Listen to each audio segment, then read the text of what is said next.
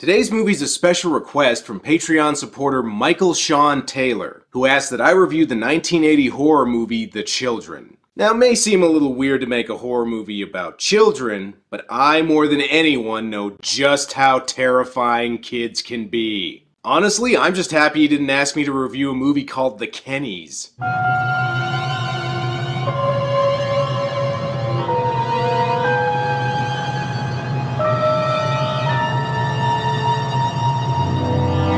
The Children, also known as The Children of Ravensback, is a 1980 horror movie that's kinda like Night of the Living Dead if George Romero really hated kids. And despite its relative obscurity today, the movie was apparently a decent hit on the drive-in circuit when it was released. For the days when a movie like this could actually make money in theaters instead of going direct to Netflix. Well, I made a promise to review this movie, so let's get started.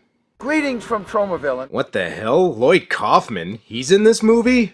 Oh wait, my mistake. This is just the intro on the DVD. And welcome to the lovingly recreated, digitally remastered, director's cut version of that 1980s classic horror film, The Children. Digitally remastered, huh? Yeah, the film scratches have never seemed clearer. I'm here in Iceland. Oh shit, you mean this intro's not done yet? When was the first time you saw The Children? Well, I was about 8 or 9 years old, and Look, I appreciate Icelandic Egoraptor here wanting to give his opinion, but can we get to the movie, please?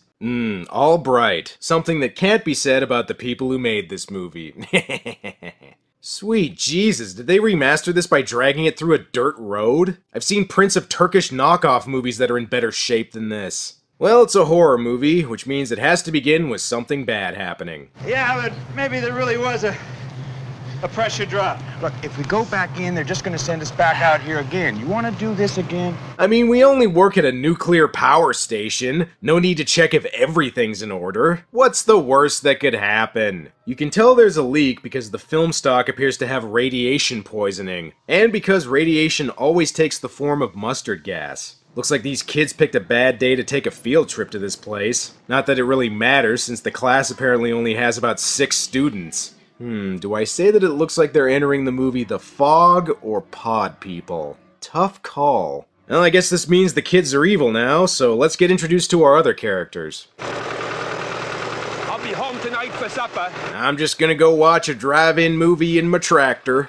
I'm guessing these two are the young couple that are gonna bang and end up getting killed afterwards, because horror filmmakers in the 80s were apparently a bunch of prudes. Well, is anybody at home? No. We're all alone then? Yeah. Oh, you know what that means. We can have ice cream for supper and your parents can't stop us. The town sheriff finds the school bus, and it looks like the radiation vaporized all the kids, so problem solved. Okay, the movie's not over yet, but I do find it a little weird that the sheriff's reaction to a busload of missing kids is mild amusement.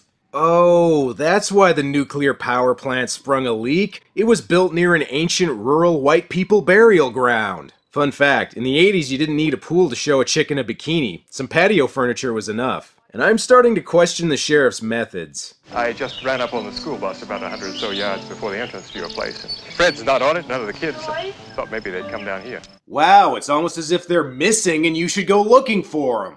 The sheriff's name is Hart. I'm guessing because that's where he's gonna get stabbed later. Anyway, Hart asks the town doctor to take a look in the school bus. These are Tommy's things. This everything he had with him today? I guess so. Thanks, Doc. That PhD's really served you well. Deputy Horny gets called away before he can score with the farmer's daughter, so who knows, maybe that means he'll live. In the meantime, though, they're coming to get you, Barbara. Tommy! No, don't run towards the scary music, you idiot! And speaking of the music, it's starting to remind me of another famous horror movie. Alright, so now we know the nuclear plant is by a graveyard and the Bates Motel. Uh-oh, looks like the bus driver got the film's makeup budget on his face. And I don't think this kid loves his mother as much as Norman Bates did.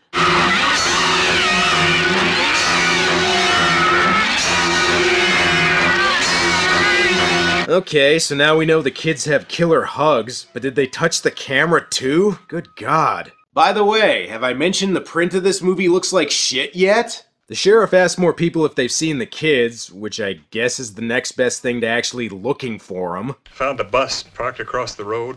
Motor's still running. Yeah? Nobody on it. That's not like Fred.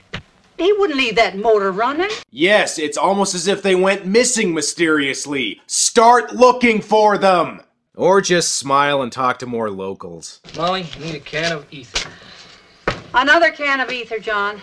Why don't you get a real mechanic to tune up that car of yours? It's not for the car, I'm gonna huff it and get high. God, get off my back. Listen, I'd love to help you with your car, but there's some kids missing and I really need to look like I'm trying to find them. You may not have needed a pool to show a woman in a bikini in the 80s, but you did need one if you wanted to show a woman topless. Also, Sonny Bono was jacked in the 80s. The sheriff asked these two about the missing kids, and let me guess, they haven't seen him. I discovered the school bus out by the cemetery. None of the children were on it. Neither was Fred Mansfield, the driver. He probably took them on an impromptu picnic or something. Okay, is it me or do the people in this town really not give a shit about their kids disappearing mysteriously? Did Janet say anything about a picnic this morning? I really haven't the faintest idea. I never rise before 10. Yeah, well, I never rise before noon, so I guess I win. You know, maybe it's for the best that this girl became a radioactive zombie. It was either that or be one of the twins from The Shining. Looks like this lady's feeling a bit of the vapors, and she's about to feel some more.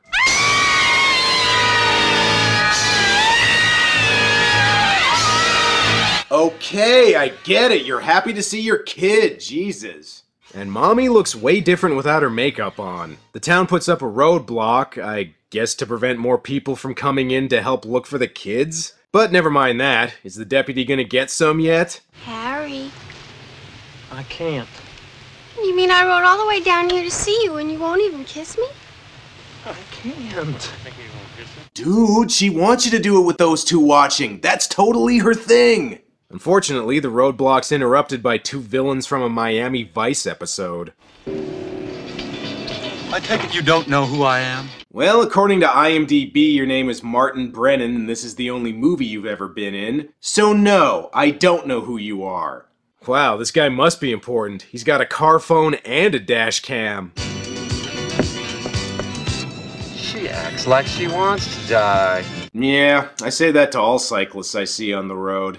And just go around her, dumbass. She searches a house to see if anyone's home, but all she finds is a fake scare. You know, normally a scare like that would have been done with a cat, so I guess that's one way this movie's original. Oh shit, looks like Jason Voorhees is in town and he's about to go farming. Oh, my mistake, it's just the Psycho theme again. What's the matter with you, Paul? He's one of the children of the damned, that's what's wrong with him. And there's a switch, she didn't have sex with the deputy, but she still ends up getting killed anyway. This movie has no respect for horror movie conventions. Daddy.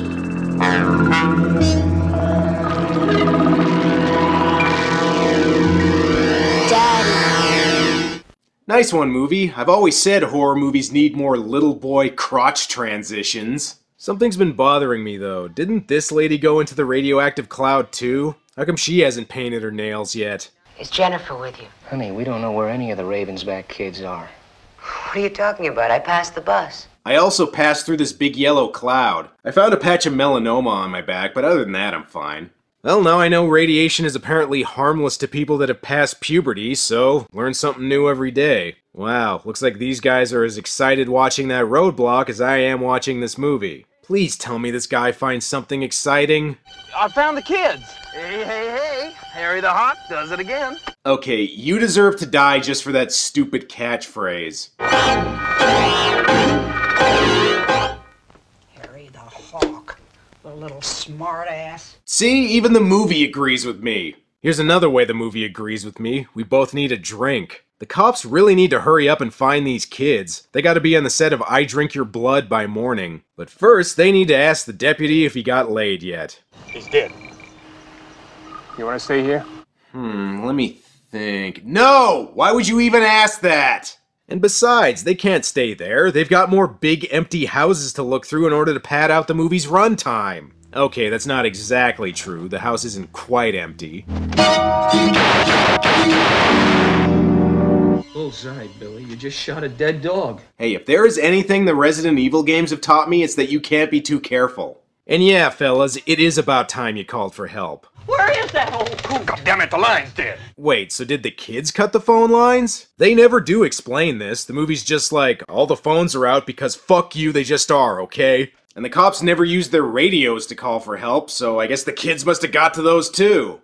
Oh well, time to shoot first and say you thought they were going for a weapon on the report later. The cops find one of the kids from the bus acting a lot like a zombie, but her fingernails aren't painted, so I guess she's cool. This is then followed by them searching another empty house. Here, let me see if I can sum up this scene for you. Hey, is anyone home? I guess nobody's home. How about this room? Anyone in this room? I guess nobody's in this room either. Oh, that's weird. It looks like somebody was home, but there's nobody home. I'll go check outside. Is anyone outside? Oh, hey, a dead guy. This girl may not be a radioactive zombie, but that eyeliner's making me think she's Susie Sue. Nope,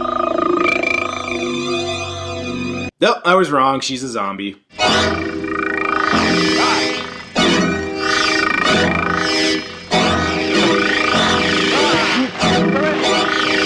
Tried to attack me, John. Okay, I know technically that's what she just tried to do, but as far as the sheriff knows, she just tried to give him a hug, and he reacted by smacking her away. Hopefully Granny's store owner reacts a little better.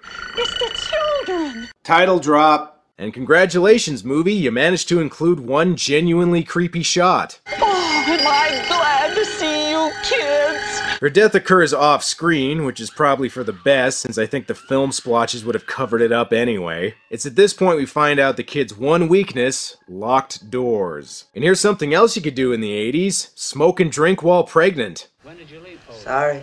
I know this might lead to birth defects, but mommy's having a nick fit, okay, sweetie?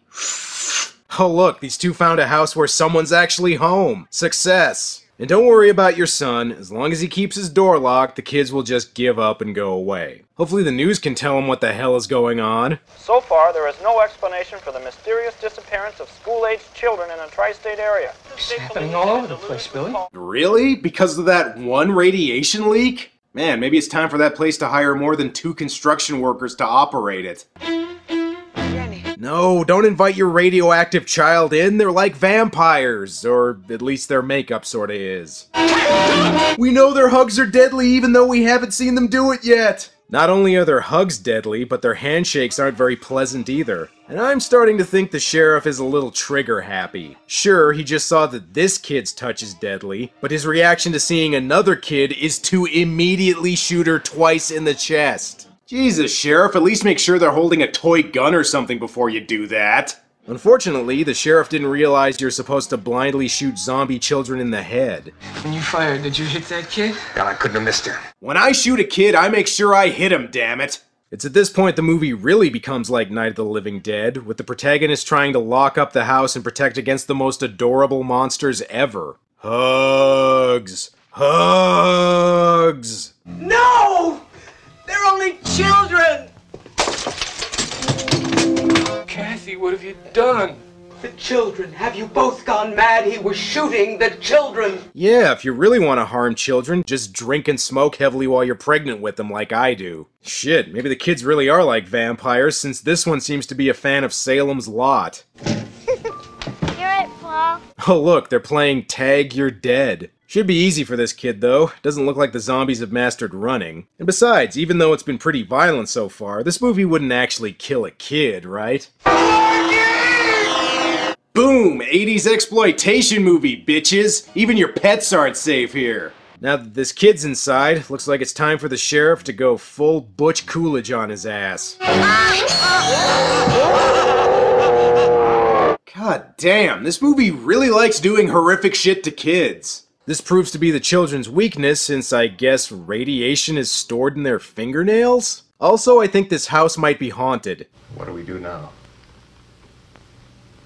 Wait for him to pick us off one at a time? I don't bleed. What? Who the hell said that?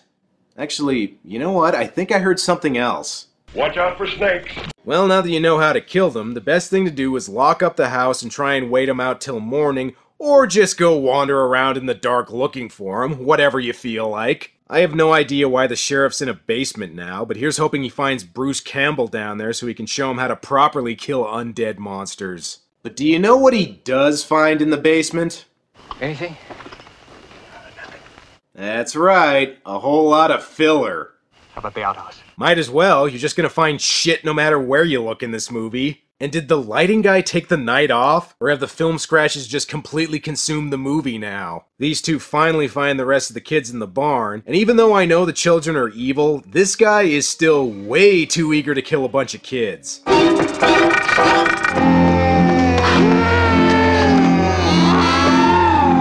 Hey, listen, real sorry for killing your daughter right in front of you back there. Well, I'm gonna go get a glass of water. It's not over for the sheriff, though. He is gonna have some brutal paperwork to fill out after this. Didn't this guy learn anything from Zombieland? You always make sure to double tap, even when you're cutting off little kids' hands. Poor Sheriff Hart, he had so many more children to blindly shoot at a second's notice. What the hell? You mean the movie's not over yet? They killed all the kids, what else is there to do? Oh wait, I guess this lady still needs to give birth to the baby from It's Alive. You're really going terrific. Okay, the next push, maybe. The next push. That's it. Easy. That's it. Push, push, push. Come on. Alright, this is just more filler to pad out the movie's runtime, but at least he's not walking around an empty house going, "Hello? Is anybody home?" Well, this lady also passed through the radioactive cloud, so what are the odds the baby's gonna be weird somehow?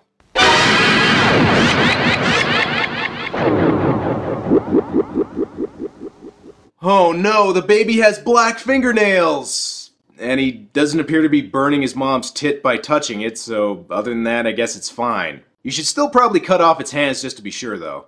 The Children is one of those movies that had lots of potential to be a fun, trashy cult film, but falls short of that. The idea of killer kids is kinda creepy, and some of the meltdown effects offer some cheesy fun, but the movie seems to think people slowly walking around empty houses and not finding anything is scary. It isn't, it's just filler. But hey, who knows, maybe if you just got through a Gamera marathon and you're itching to see some kids brutally killed on screen, I guess this movie will do the trick.